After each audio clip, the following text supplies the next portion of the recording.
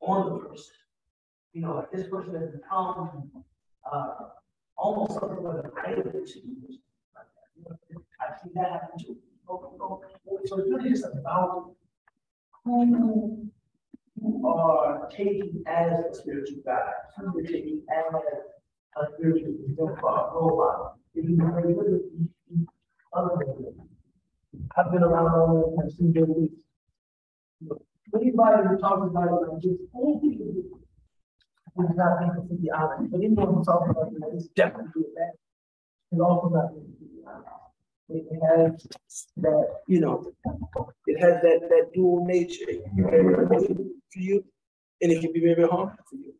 I think what you have to think about going in is consulting your own heart. The Prophet is ask your own heart, and have a good enough grasp and understanding of your religion, so that if somebody says something that you're uncomfortable with, you feel confident articulating your discomfort. Whoa, right? And it doesn't mean that you have to destroy their credibility in front of everybody, but you know, this person asked to come to my apartment. You know, no. Like I've especially heard of women being put in very compromised positions by people who were supposed to be serving as their spiritual teachers. Right, so you have to know your religion well enough that if he says, you know, you just got a new place. There's this dua that I make for all of my students. I want to go into your house and make the dua just to make sure that the place is spiritually, you know, cleansed. Then he comes in and says, but I always make it in the bedroom. Let's go in there. Just, you know, just to make sure, you know, I'm feeling, I just, you know, I want to go and just recite Baqarah, you know, just in the bedroom, just to make sure. And he says, you know, I usually do it with my shirt off. That's just the way I normally, you know, it's just something, you know, at some point you have to say, whoa, astaghfirullah. I don't know if this is acceptable to some of your students or people who accept your guidance, but it's not acceptable to me. My salam to that. Son, I brought you to my class not because I thought you were interrupted, but ma salamatillah. Salat, you know, so you have to have, you can't be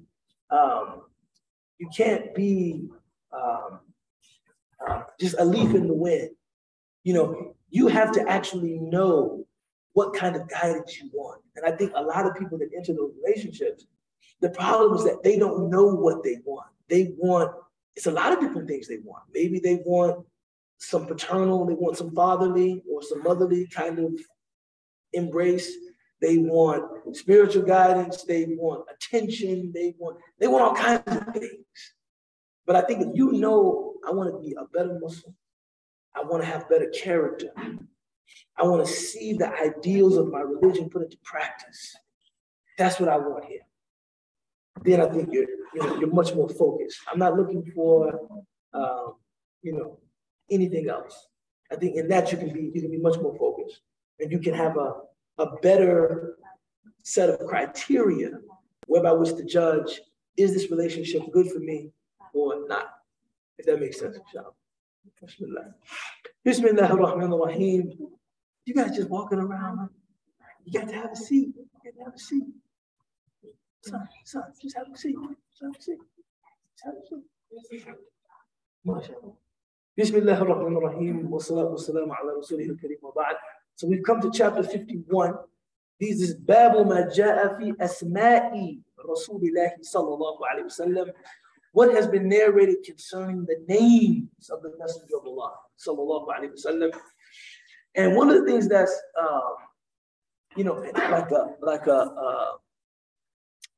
an Arabic convention is that kathratul asma' tadullu ala sharaf aw ihtimam. That the more names a thing has indicates its importance or its status, its standing. So if something has a lot of names, that is an indication that that thing is very important. So practical example, look at all the names we have for money.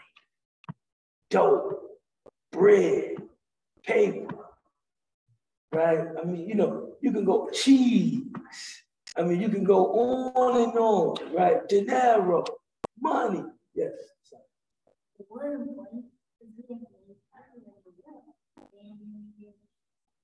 Right, but we're talking about even in one person's language, they'll give a lot of names to this thing.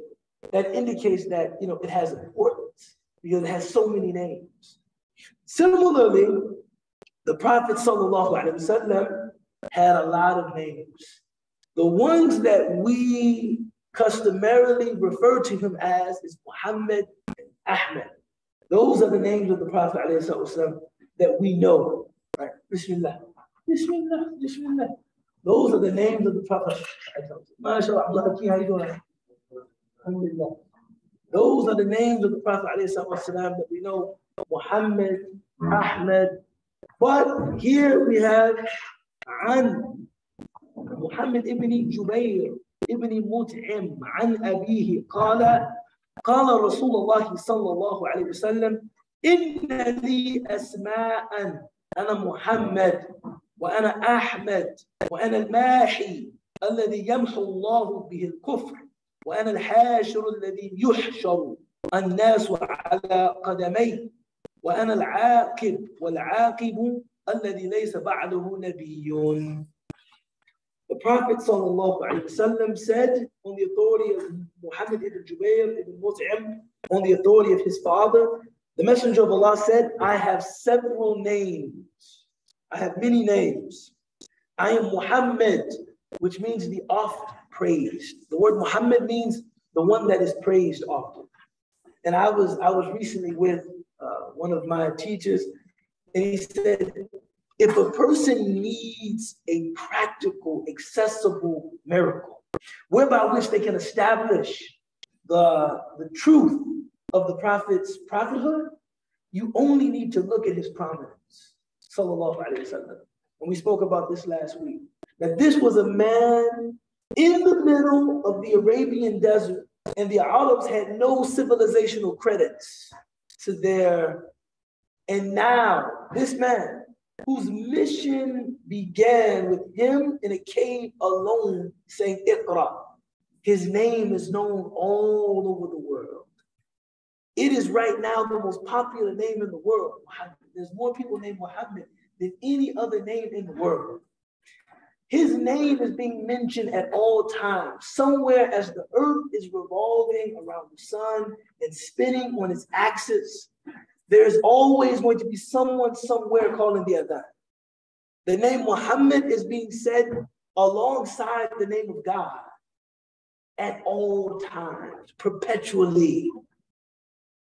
Just because there's Muslims everywhere, right? Every time zone there's Muslims, right? Right? So his name is Muhammad. You know, there's a beautiful story that the pagan Arabs, and this shows you how you should deal with haters. When people talk about haters, and the pagan Arabs, they used to say Muhammad. Oh no, Muhammad, no, Mudamdam. Mudammam was the name they used to say. Mudammam means the oft criticized one, right? To be the meme is someone that people criticize, the meme.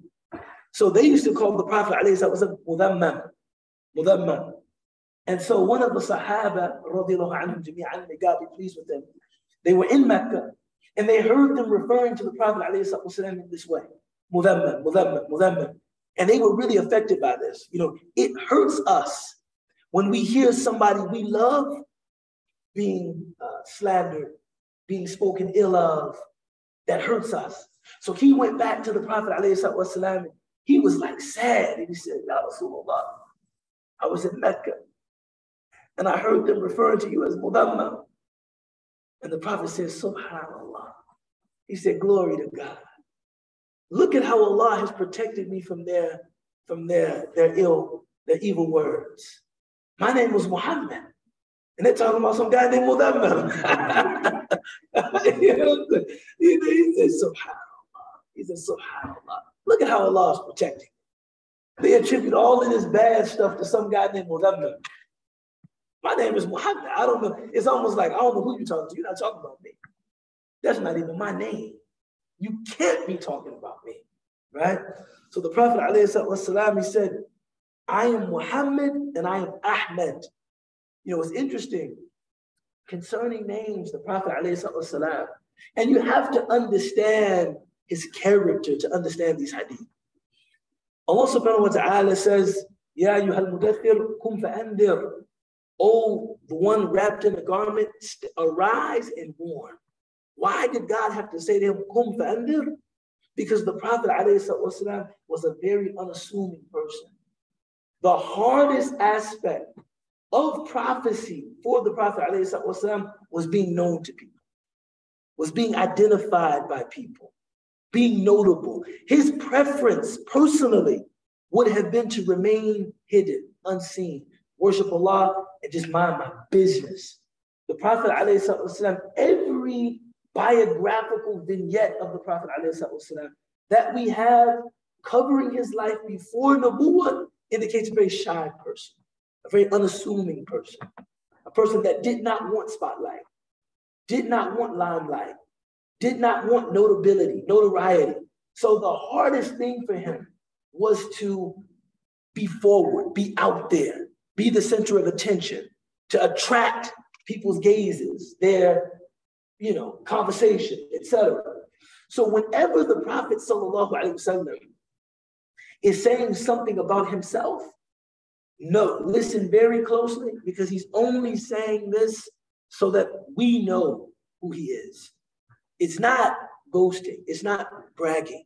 The Prophet ﷺ said, I am the best of the children of Adam. Wala fakhr. This is not bragging. Wala fakhr. This is not bragging. Right? The Arabs, this was one of those things when I was studying at Azhar. I felt like I was able to identify with more than many of my classmates because I'm Black American. I'm African American. And we actually have, I always tell people, in Black American culture, bragging is not considered rude or impolite. People brag all the time. It's like when you see like Muhammad Ali, and he's talking about how pretty he is, how good he is, how fast he is. That's the cultural pastime. I don't know what you're talking about. But how pretty he is, how fast he is, how, people boast that, it's almost, I like to say, when you are situated inside of a culture in which people are dedicated to making you doubt yourself. They want you to see yourself as less than, want you to see yourself as ugly, incapable, unintelligent. Bragging becomes resistance, right? Bragging becomes a form of resistance. Bragging almost becomes an assertion of my self-worth and my value, right? The pagan Arabs, they also, kid, I answer your question, go home, but answer your question. The pagan Arabs also used to brag. That was a big thing in their poetry. Like the poet of the tribe, his job was only to brag about the virtues of the tribe. And what's crazy about it is the bragging they would do is just like the rappers that brag right now. They talked about the money they had, the power they had. I remember reading one line of poetry where this poet was talking about the preeminence of his tribe. And he said, man, and in pre-Islamic, Arabian ethics, nursing, right, established a connection, established a familial connection. So he said, man, when any one of our women give birth, there's a line of people trying to nurse the baby from here to Yemen, just so they can be associated with us. That was like a pre-Islamic boast, just so they could be associated with us. This is who we are. They say, if any one of our tribesmen is wronged, we will come together and push on the person that wronged them so strongly that when we show up to the battlefield, the earth sinks in. Because it can't even hold the weight that we're that numerous. When we stand on the earth, the ground sinks in. No, you know what I'm saying? a lot of their boast was about Al-Shama'il, like how much love they had for their tribesmen. He says, man, when so much as a single hair on the head of a member of my tribe is touched, my dogs start barking. My bowels start acting all funny. It's kind of like these are the kind of tribal ethics that they really, and this is who they were. So when the Prophet sallallahu alaihi wasallam would say something about who he was, he would always append his statement with wala fakhr, meaning, I know how you guys like to boast and that's funny. Like you guys like do this. This is a cultural pastime. Talking about how big you are, how good you are. I'm not doing that. I'm telling you the truth. See, I'm not playing that game. This is real. See, what you guys are doing in your poetry, what you do amongst each other with the bragging and the boasting and the cockiness and the ego, that's all just for sport. When I tell you I'm the best of God's creation, I'm telling you the truth. This is truth. I'm not, what's that? The Prophet said that, not me. Yeah, he is the best of God. Right? I'm telling you this because it's true. So he said the best of names is my name, Muhammad. Like this is the best name. He said, and names that have Hamid in them. So Mahmoud, Hamid, Hamad, all of these names, right? He said, and names that have Ayn Badel in them, Abdullah. That's a name that Allah loves, Abdullah, right? The name that he mentions here, my name is Muhammad, my name is Ahmed. Now, hold on. In the Quran, Christ, alayhi salam, he gives glad tidings of a messenger who will come after him, whose name is Ahmed. Jesus Christ, alayhi salam, gives Bani Israel glad tidings of a messenger who will come after him. And he says, Wasmuhu Ahmed. His name is Ahmed. He doesn't say Muhammad, he says Ahmed. Now, mashallah, mashallah. Just the power to stop the class. I have that power.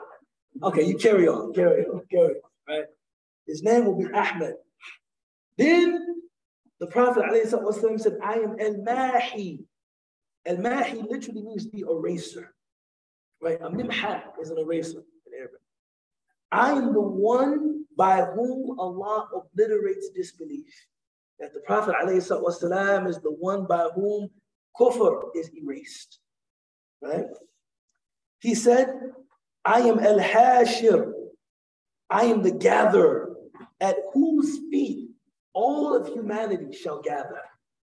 This is one of the distinctions of the prophecy of Muhammad ﷺ, that every prophet before him, and this is one of those things that you read the Quran and you realize that linguistically, the Quran is so precise. Now, the word qawm in the Arabic language means a group of people that are linked by common parentage, but in a patrilineal. They have the same fathers. When we say nahnu qawmun, it means our dads are all related in some way, right? Every prophet in the Quran who addresses his people says, Ya qawmi, oh my people, except for Jesus. Jesus never says, Ya qawmi, because he does not have a biological father. Jesus never says, Ya qawmi. He says, Ya Bani Israel, O children of Israel. That's like one of those subtle things in the Quran, this book is from Allah, right? Right? Because it's not like a generic that the prophets, all of them just say, Ya qawmi. No, prophets that are from the qawm, they say, Ya qawmi. Jesus never says, Ya qawmi. He only says, Ya Bani Israel, O children of Israel, because I'm really not from your qawm. I don't have a biological father. My mother is from your people, but qawm is a patrilineal connection. Now, the Prophet ﷺ was not sent to a single group of people. He was sent to all of humanity. His letters to the Najashi, to, not you, Najashi. Al-Shama'il al-Muhammadiyya, the man after whom you were named, right? His letters to the Najashi, his letters to Kisra, his letters to Heraclius confirm that what? His letters to the Coptic Christians confirm that what? He was a prophet to all of humanity, not just the Arabs, right? He's reaching out to them. Inni Rasulullahi ilaykum jami'an. I am the messenger of God unto all of humanity. This should inform the way we see our neighbors. This was a paradigm shift for me. When you think about the Ummah of Muhammad sallallahu alaihi wasallam, the Ummah of Muhammad, know that his Ummah consists of everybody from the time he was sent as prophet until Yawm al-Qiyamah. That means all of these people, all of your neighbors, all of your colleagues, all of your classmates, all of your co-workers are from the Ummah of Muhammad sallallahu alaihi wasallam, because he is the prophet who was sent to them. He is their prophet. Even if they don't know it, he is their prophet. When Allah subhanahu wa ta'ala makes every ummah on Yawm al-Qiyamah line up behind its prophet, and they will be judged according to whether or not they answered the call of their prophet, all of us will stand behind the Prophet Muhammad alayhi salam. The only separation we make is between ummatul da'wah wa ummatul istijaba. You have ummatul da'wah, the community of Muhammad that is being called to the path, and ummatul istijaba, those that have answered the call. Those that have answered the call. What this means for all practical intents and purposes is that all of our neighbors, all of our colleagues, all of our co-workers, classmates, people we pass by in the street, we are from them and they are from us. They just don't know it yet, right? But we don't see them as like, oh, this is actually your deen. This is, it's not like you're living in the time of Musa, alayhi salam, or you're living in the time of Jesus, or you're living in the time of Zachariah, or you're living in the time of Muhammad sallallahu alaihi wasallam, right? And I think our task is finding a way to say that to them effectively, right? That Muhammad sallallahu alaihi wasallam is your prophet. The other thing that the name Al-Hashim indicates is that the Prophet sallallahu alaihi wasallam is a great joiner of people. They say one of the signs of a great woman of Allah, a great man of Allah, is that they bring people together. They bring people together. Maybe people that otherwise would not be together. People that, if it were not for our love of Allah subhanahu wa ta'ala and our love for the person teaching us, we probably would have no basis to be even in a room together. I always joke with people that, before I became Muslim, there were only 3 kinds of people in the world: Black people, white people, and Puerto Ricans. That's it. If you weren't Black and you weren't white, you must be Puerto Rican.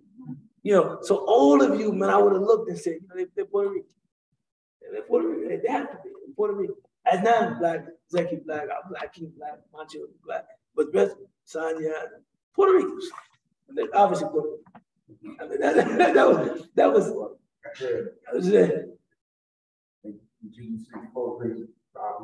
Yeah, that's what I'm saying. I mean, I'm just saying, but those are my 3 categories. Since having become Muslim, and I have formed meaningful relationships, friendships, bonds of fraternity, sorority with people from all over the world.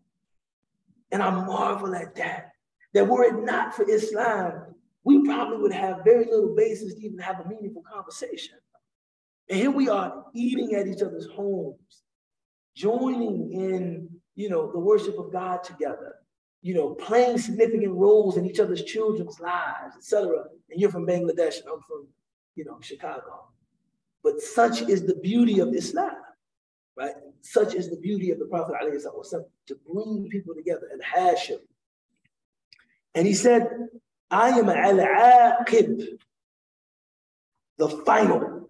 after whom there is no prophet. The name Al-Aqib, the final, means the one after whom there is no other prophet. Right? So he is Khatimul Anbiya'i wa Rusul, the seal of the prophets and the messengers. Sallallahu alayhi wa sallam. عن حذيفة قال لقيت النبي صلى الله عليه وسلم في بعض طرق المدينة فقال أنا محمد وأنا أحمد وأنا نبي الرحمة ونبي التوبة وأنا المقفى وأنا الحاشر ونبي الملاحم. On the authority of Hudhayfa ibn al-Yaman, who, mashallah, you know, a lot can be said about the Prophet Hudayfa, the companion Hudayfa. You know, Hudayfa was, he was the one to whom the names of all of the hypocrites was entrusted, right? You know, the Prophet ﷺ, he said, these are all of the people in the community plotting against the community. And they say that Sayyidina Umar went to Hudayfa and said, just tell me, is my name on the list? This is Umar ibn al-Khattab, had risked his life on countless occasions for the Prophet ﷺ. You know, had given everything for the sake of Islam, and he still wanted to know, was his name on the list of the hypocrites? Right? We join a group and go around proclaiming, I'm from the same sect. Subhanallah. Where do we get this? So, you know, Umar never said, I'm saved, I'm protected. No, is my name on that list? Right? Hudayfa reported, I met the Prophet sallallahu alaihi wasallam on one of the streets of Medina. And he said, I am Muhammad. I am Ahmed. I am the Prophet of mercy. Ana Nabi al-Rahmah. Yes, sir. Which bathroom is open? Just only the bathroom? Please let me check. Is there a sister that can, is there someone that can take her in the the Prophet ﷺ said, Ana Nabi al-Rahmah. I am the Prophet of mercy. I want you to understand that as comprehensively as possible. This means that everything in the teaching of the Prophet ﷺ is mercy. He said, Ana Nabi al-Rahmah. I am the Prophet of mercy. That the reason he was sent, وَمَا أَرْسَلْنَاكَ إِلَّا رَحْمَةً لِلْعَالَمِينَ. God says, we have not sent you except as a mercy to everything that exists. Right? Ana Nabi al-Rahmah. I am the Prophet of mercy. He said, وَأَنَا نَبِيَّ التَّوْبَةِ. And I am the Prophet of repentance. That among all of the things the Prophet ﷺ taught, the most important thing he taught is that redemption is possible. Despair is from Satan. Despair is from Shaitan. Redemption is possible no matter what you've done, no matter the act you've committed, no matter the mistake you've made. If you desire repentance, Tawbah is possible. And the Nabi Tawbah, the Prophet ﷺ did not teach a path that you walk, you fall off, you can't get back on. He taught a path of repentance. It is a path of mercy. The Prophet ﷺ actually went on record saying, if you were a people who did not make mistakes, God would replace you with the people who did make mistakes and then sought forgiveness for their mistakes. So Allah does not even desire perfection from us. He only desires accountability from us. That I make a mistake, I can acknowledge the mistake that I made, right? The Prophet ﷺ also said, Ana al-Muqaffa. I am the one followed by messengers sent prior. Al-Muqaffa. The Muqaffa means the back of something. Like literally means the back of your head. But the Prophet ﷺ means that on Yawm al-Qiyamah, even when the Prophet ﷺ went and prayed at Bayt al-Maqdis in Jerusalem, he was followed in prayer by all of the other messengers. So in following the Prophet ﷺ, you are pledging allegiance to all of the previous Anbiya, all of the prophets that came before him. The culmination of what they taught, the culmination of what they were given is in the person of the Prophet ﷺ. So you don't have to worry about whether or not you're honoring the message and ministry of Jesus. You are. You don't have to worry about whether or not you're honoring the message and ministry of Moses. You are. You don't have to worry about whether or not you're honoring the message and ministry of Abraham. You are. In following the way of the Prophet ﷺ. Right? He is Al-Muqaffa, the one Ibrahim. The anglicized name is Abraham, but the Arabic name is Ibrahim. Right? Then the Prophet ﷺ said, "Ana al-Hashir," I am the gatherer. Right? He gathers people, and then he says, "Ana Nabiyyul Malahim," I am the prophet of the battles. "Ana Nabiyyul Malahim," I am the prophet of the battles, which means, even if you go back and you look at the prophets of the Old Testament, some of them were pacifists, like Jesus, alayhi salam, and some of them were warriors, like David, alayhi salam, like Solomon, alayhi salam, like Daniel, alayhi salam.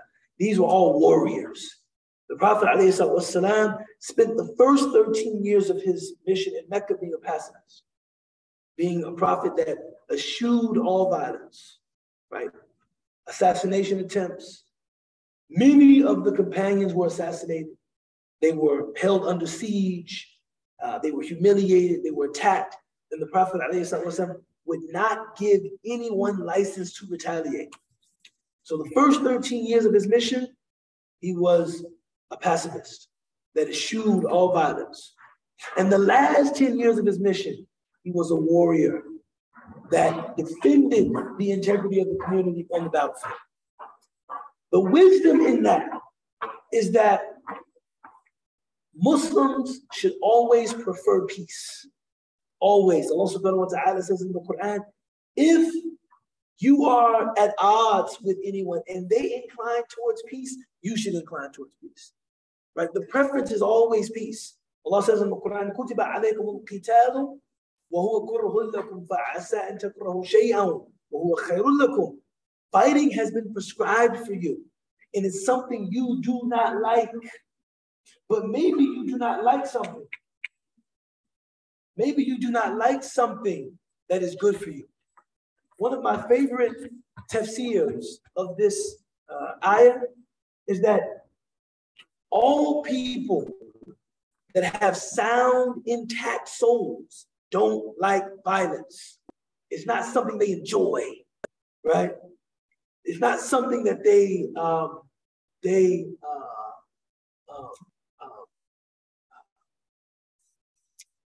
delight in. It's something that when the situation dictates that this is what we must do, they bring themselves to it with courage and reluctance, if this is what we must do. So the Prophet ﷺ said in an authentic hadith, never be desirous of meeting your enemy on the battlefield. But if you do, be firm, be steadfast. Right? Be firm, be steadfast. If you meet your enemy, be firm. Let them find no weakness in you. No relent, no retreat once that line is crossed. But we should be praying that we don't have to cross that line. I would pray that we don't have to cross that line. But once that line is crossed, no relent, no retreat. Let them find no weakness in you. Right? So the Prophet ﷺ, he demonstrated both, both responses to conflict. Sometimes the only good response to conflict is a pacifist response. Let it go. There's nothing you can do. And sometimes you have to have a more active, more proactive response to conflict.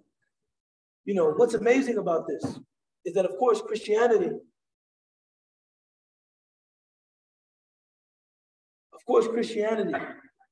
is, you know, it's a pacifist religion. But Aquinas, and then after Aquinas, St. Augustine, they had to develop the just war theory, because there's no way that you can have a society that never defends itself. So even though there's scriptures, someone hit you on the cheek, turn the other cheek, that's not any real way. Hey, Kita, you cannot move in the chair, dog. Najashi, please, have a seat. No, over here, sir. Over here, sir. Over here, sir. How's he in that chair?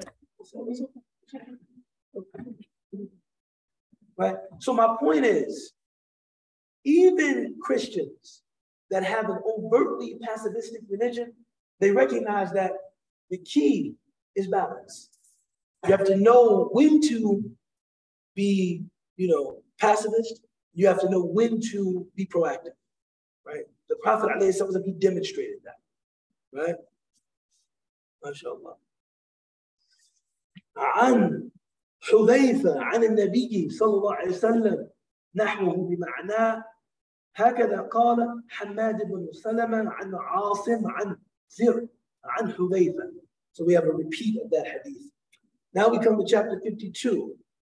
باب ما جاء في عيش النبي صلى الله عليه وسلم. What has been narrated concerning the lifestyle of the Prophet عليه الصلاة والسلام.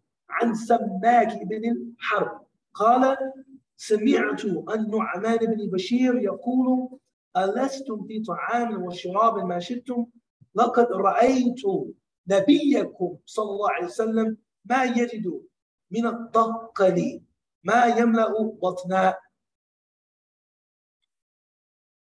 On the authority of Samak ibn Harb, who reported, I heard Nu'aman ibn Bashir say, do you not indulge in food and drink as much as you like? Verily, I saw your Prophet sallallahu alaihi wasallam at times unable to find even the lowest quality of dates with which to fill his stomach.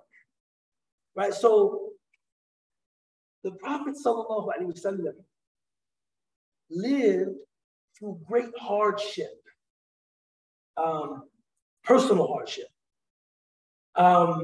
His path was one of taqashshuf, or deprivation. You know, once a companion came to the Prophet ﷺ to complain about his hunger, and he lifted his shirt, and he had a rock attached to his stomach, which somehow they believed dulled the hunger pains. The Prophet ﷺ looked at his rock and laughed and said, lifted his shirt and had two rocks attached to his stomach, right? Azizun alayhi ma anittum. Everything that happens to you, everything that troubles you is hard on the Prophet ﷺ. But this is how they lived, right? They had a difficult path. You know, I think one of the challenges of civilization is, and this is also a challenge of child rearing. Like, I am who I am because of the adversity I had to overcome. Now, my goal, of course, is to give my children a life that they have no such adversity. But how then do you build into them the character that was developed through your adversity? And this is why families that have, you know, experienced great upward mobility, they have certain rituals. Like they go camping, they go hunting, because they're trying to preserve the instincts that brought them that success. Because their children don't have that instinct. Or they do community work because they want their children to still feel connected to people that are less fortunate. We wake up, we go, and we, son, where are you going, son? So you know your pants are on backwards? Yeah. Oh, go ahead.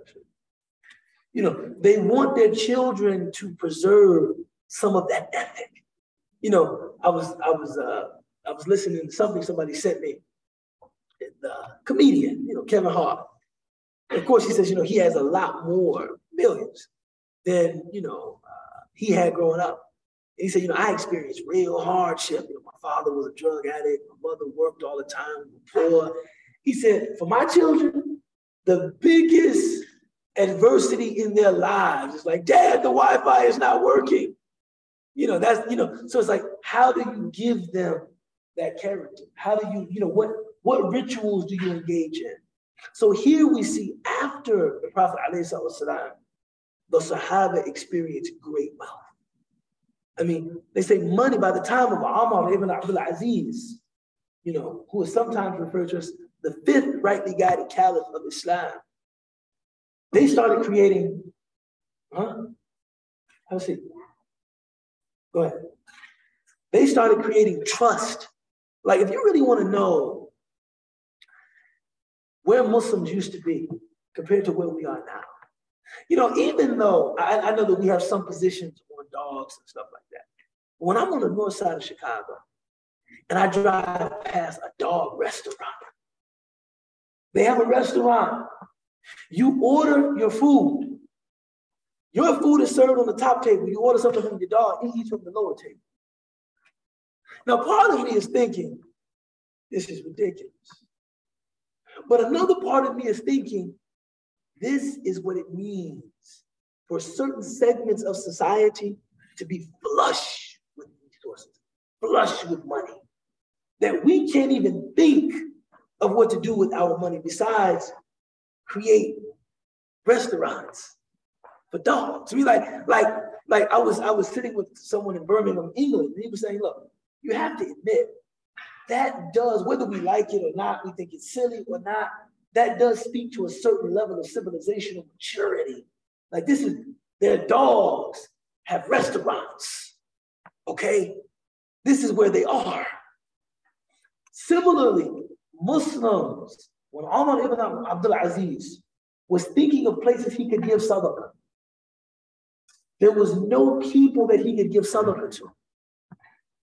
So he started creating all of these trusts for animals, right? You have Muslims who gave wealth for water to be placed around the society so dogs could drink. You have people that created bird sanctuaries in Turkey, bird sanctuaries in Egypt. This speaks to a level of civilizational maturity. This is where we are. Like, we can now start thinking about the flora and fauna of the dunya. We're like, our civilizational building has eclipsed just like human poverty. We're past that. Now we're thinking about how we can take care of the animals. How can we make life more comfortable for the dogs of our society? That's something admirable. That's a certain level. When you get to that point, you know, man, I was looking at these birds and I was thinking, they really deserve a warm place in the winter. You're somewhere now. You're like, your mind, to be there, you're somewhere. You know, the Prophet ﷺ was always there. Right? He saw the man slaughtering the animal. The man was sharpening his knife. And he said, "Hal turidu an tadbahu marratayn?" You want to slaughter the animal twice? The guy looked up, what are you talking about? You're sharpening the knife in front of the animal you're about to slaughter. Think about the fear that's inducing, right? This is the Prophet ﷺ. He was concerned about an animal that was about to be slaughtered, right? So when, you know, you read about Muslims now mistreating human beings, right? They say that our society is the most perfectly imbalanced. Our community globally is the most perfectly imbalanced community in the world.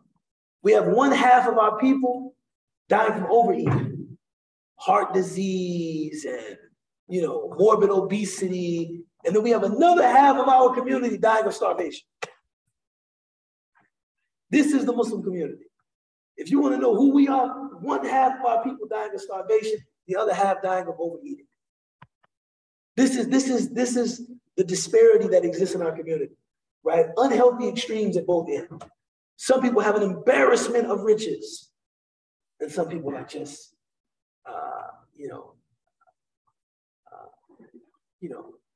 living in extreme poverty, right? So here, Nu'man ibn Bashir says, look at you guys, all of this money, eating whatever you want, drinking whatever you want.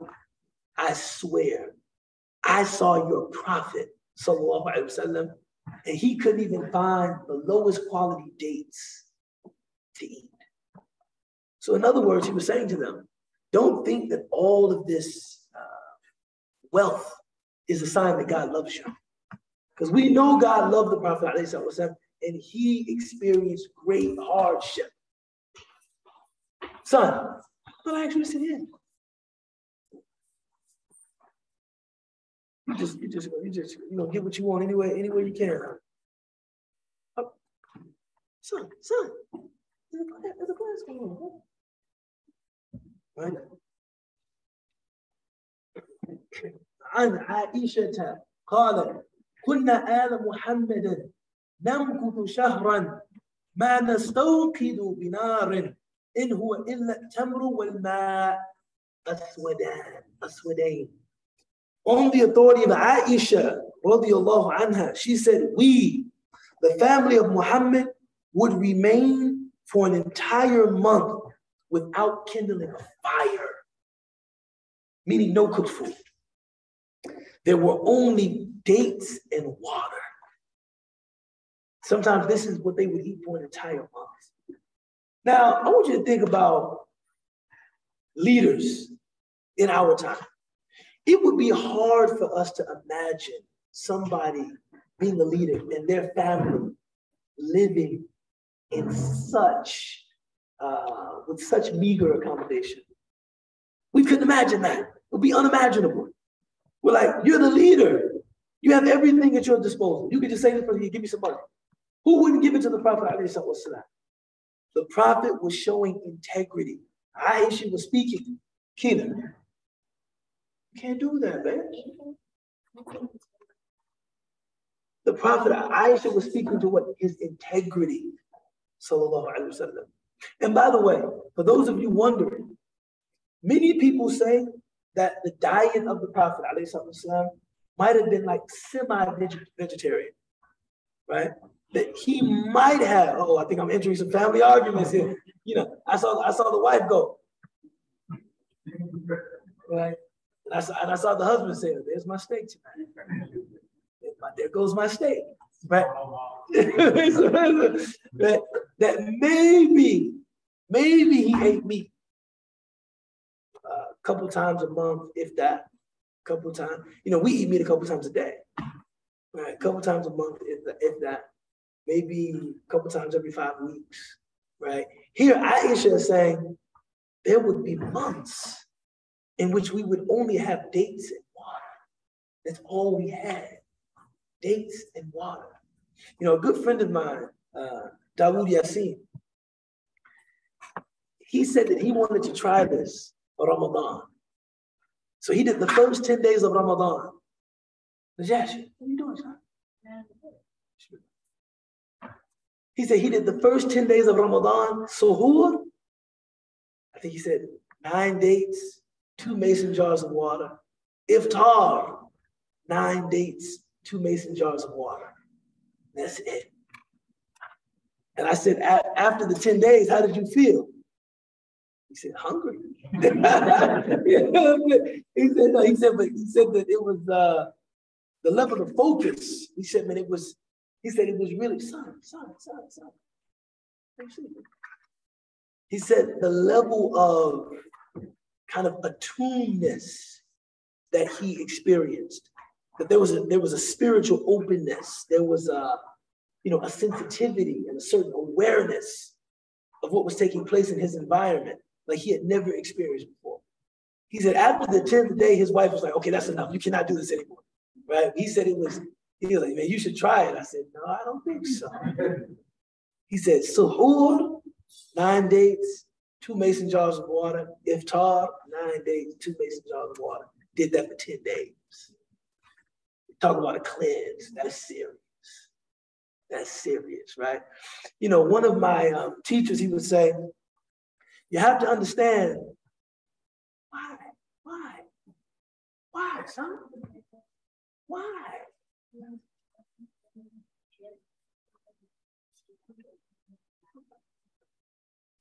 It was, he said that, we don't understand the difference between the substance of the sunnah and the symbols of the sunnah. He said, the symbols of the sunnah, we're into those. The substance of the sunnah is different than that. He said, if you want to know the substance of the sunnah, he said, when you go to the masjid for iftar in Ramadan, and they give you the little date and the little bukhora, and the little date and the little thing and the sliced up bananas and the watermelon, that's just like your appetizer. He said, for the Prophet, that is the iftar. And that's just, we're just eating this. For us, it's like a little palate cleanser. A little watermelon, some sliced bananas, a little zambusa, right? A couple of dates, because we're just getting ready for this maqluba, this, gosh biryani, or we're just getting ready for the, some beef spare ribs and, a plate of rice big enough to feed a family of 5 just for me. We're just getting ready. No, he said, when you eat that, make that the iftar, then you'll understand the sunnah.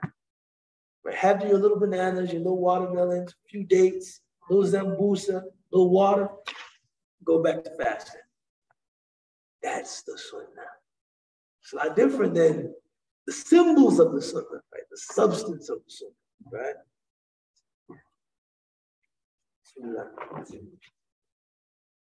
عن أبي طلحة قال شكونا إلى رسول الله صلى الله عليه وسلم الجوع ورفعنا عن بطوننا عن حجر فرفع رسول الله صلى الله عليه وسلم عن بطنه عن حجرين. We just talked about this. On the authority of Abu Talha, who reported, we complained of hunger to the Messenger of Allah and uncovered our stomachs to show him some stones that we had tied to them. He uncovered his stomach, showing us 2 stones tied to his. Right? So I don't know. You know what? I'm going to stop there for just a second because I just realized I haven't prayed out before we go down, inshallah. I'll come right back, inshallah.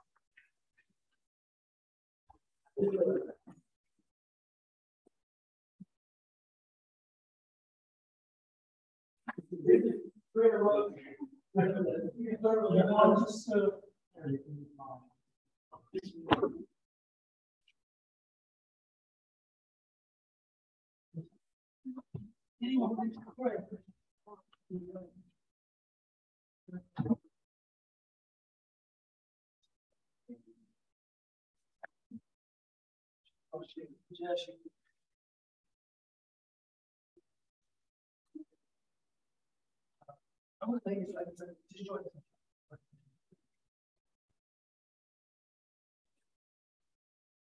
just want to say, this is the silence, beautiful prayer love.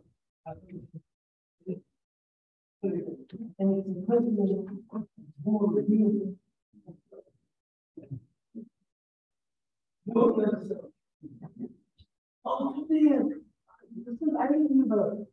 Inshallah. Allah.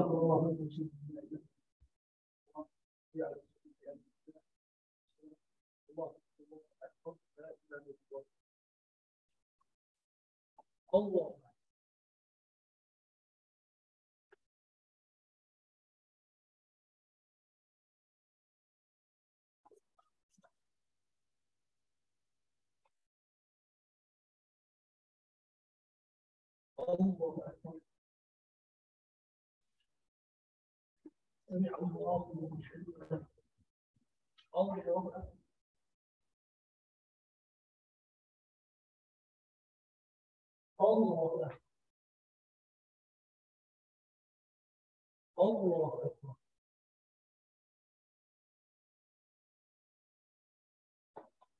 الله الله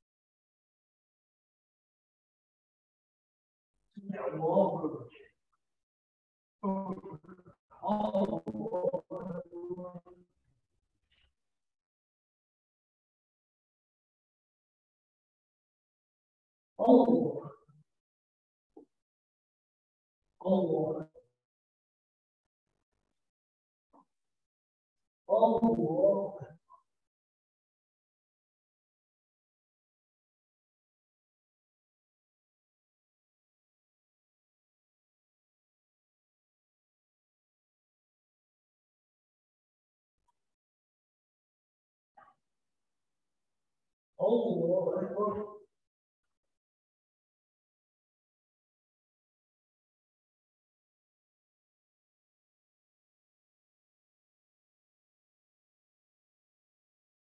الله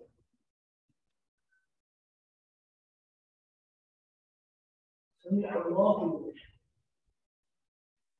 الله أكبر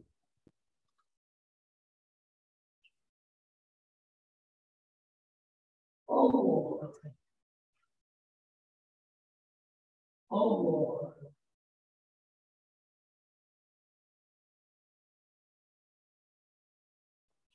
الله أكبر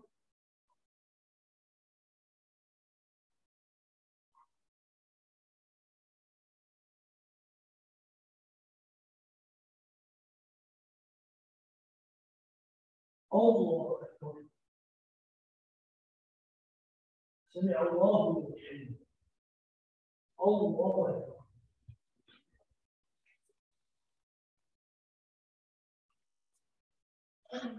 الله أكبر الله أكبر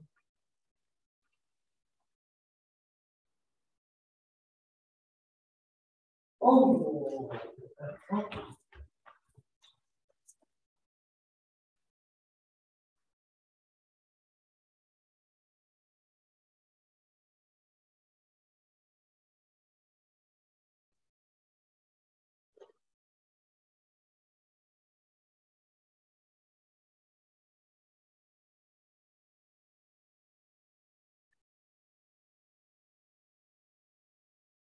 السلام عليكم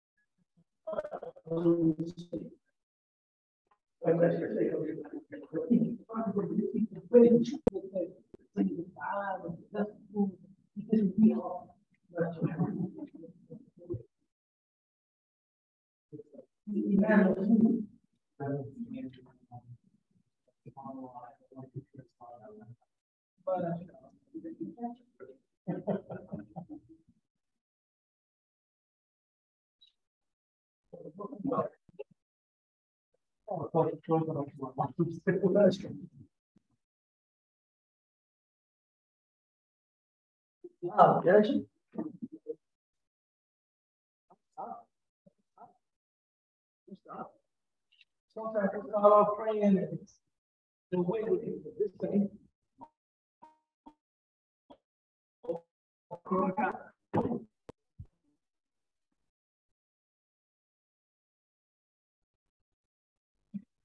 You know what? We'll end there, open for questions, because the next hadith is like very, very long, as you can see. And I won't be able to cover the whole thing. Very, very long. It's a very, very long hadith. خرج رسول الله عليه وسلم في ساعة لا يكون فيها أحد أبو بكر وقال ما جاء به يا أبا بكر قال خرجت ألقى رسول الله عليه الصلاة والسلام قلت والتسليم عليه ولم يلبث جاء عمر يسأل الله عليه. So we're open for questions, comments, concerns. The questions, you do realize you're only wearing one sock. Okay, mashallah. Okay, hey, honestly, and this is, you think about the guidance of the Prophet being so comprehensive. They actually mention in a hadith that the Prophet didn't like when they wore one shoe. They didn't say anything about socks. Right? But they said that, that sometimes if they can only, we can't imagine this stuff. They can only find one shoe. Just sometimes we walk around Medina with one shoe. And the Prophet would tell them, 2 shoes or no shoes. I don't know. There's some things, like I probably could put together a book of those things that the Prophet, he just disliked them. He didn't say like it was evil or Shaitan wears one shoe. He didn't say anything like that. He just says that he would see them wearing one shoe and he just didn't like it. He said, wear no shoes or wear 2 shoes. Don't just wear one shoe. Something else that the Prophet really disliked that a lot of us do? When a person knocked on the door and you said, who is it? They say, it's me. He didn't like that. He just did not like that. He would say, what do you mean? Who are you? Who is it? Me. That was just like, he did not, that's one of the things, like he just did not like that. No, say your name. What do you mean it's me? If I knew it was you, I wouldn't ask who it was. So he was like, who is it? Ubaydullah. Let's see. He didn't like me to say me. Right? So he had those things like that. Just those things. Questions, ideas. I know you have questions. I answer your question on the way home. Could be about what we've covered today. Could be about anything else. Anything you've been thinking about. Yes. I just have a timing question of the list of the hypocrites. When did this take place in the timeline of the Sirah? At the very end of the life of the Prophet.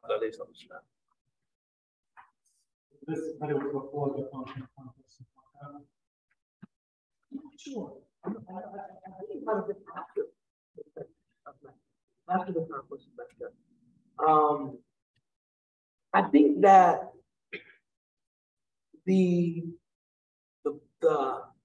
the upshot of that story is one of tolerance. Because I think the Prophet ﷺ wanted Hudayfa to know, all of these people that you have misgivings about, who they are, what their intentions are, I know who they are. I know them. And I still treat them with a basic kind of modicum of respect and allowing them to just kind of exist. The Prophet ﷺ was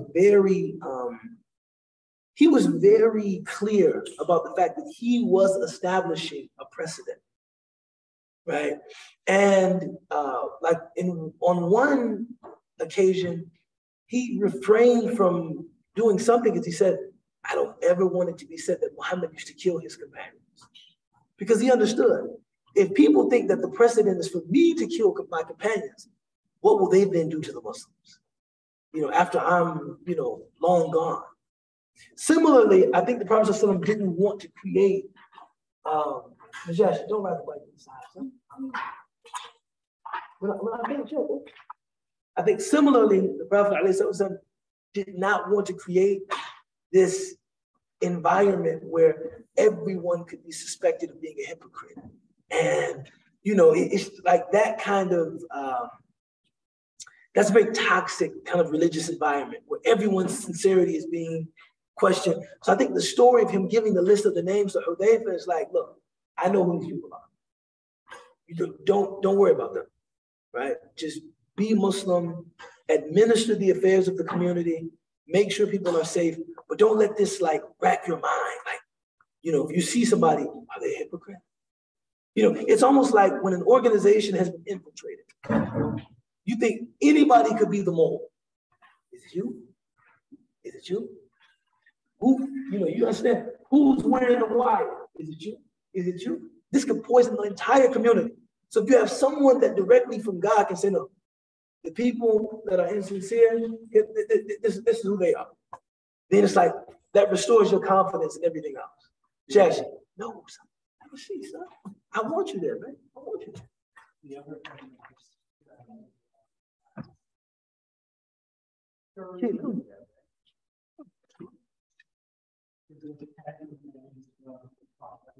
Promise Gentiles. This was definitely asking. He was still asking the question, right? Which means that even a guarantee from the Prophet ﷺ would not insulate him from being concerned about the salvation of the soul, right?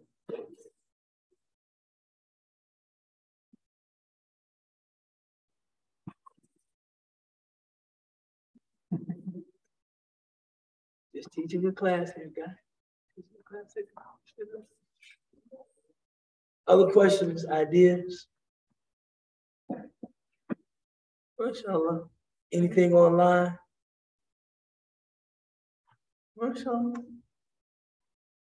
Love this season, man. Love this weather, man. I hope we get 3 more weeks of it. Really, I hope we get 3 more weeks. Even sometimes you can get, I mean, I've been in Chicago where we've gone all the way to Thanksgiving and it was mild. Certainly to Halloween and it was mild. And then I've been in Chicago where it was snowing in September. No, I've seen it all. I've seen it all. You just don't know. But I do feel like summers are getting longer. Summers are getting longer. I don't know, man. It's like you live in Chicago your whole life. I feel like summers getting longer, right? Every year is kind of different. Okay. You know, like that's fall. Yeah, right. It's in full swing now. Yeah, full swing. Before November could get hot. It can happen, you know. But you know, we full swing now. You know, I'm talking about these are like my best months because I don't have to cut on the heat. I don't have to cut on the AC. This is like the money saving month. It's kind of like no air conditioning, no heat. Yes, the natural temperature is cool, comfortable. Because by the time you hit November, once that heat cuts on, money do. And these gas prices now, it's crazy. So I mean, like our heating bill will routinely be $400, $450 a month. Easy. You know what I mean? You gotta heat all that. You know, you got a larger space. You gotta heat all that space, man. It gets expensive. So like now I'm like, yeah, low electricity bill, low gas bill. You know, I might even let my wife get cheese on that burger. You know, so we go ahead and put some cheese on that. You know, you're not running the AC, you get some cheese on that. Yeah, inshallah. Alhamdulillah. Okay, we'll end there, inshallah. Bismillah ar-Rahman ar-Rahim al-Asr. Inna al-insana lafi khusr. إلا الذين آمنوا وعملوا الصالحات وتواصوا بالحق وتواصوا بالصبر سبحان ربك رب العزة عما يصفون وسلام على المرسلين والحمد لله رب العالمين. MashaAllah. We're getting there.